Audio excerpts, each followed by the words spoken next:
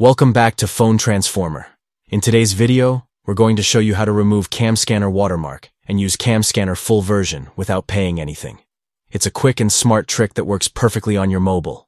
Now, let's get started. Step 1. First, pick up your phone and open the document or photo that you scanned using the CamScanner app. If your file already has a watermark, don't worry, we're going to fix that right now. Step 2. In the bottom part of the screen, you'll notice the CamScanner Watermark icon. This watermark appears automatically when you're using the free version of the app.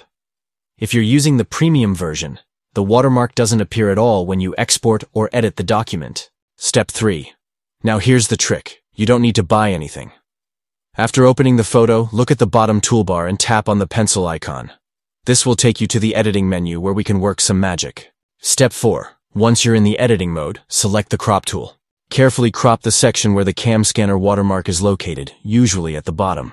Be sure not to cut out any important part of your document. Then, locate the save icon at the top right corner and tap on it. That's it! Your image is now saved without any watermark.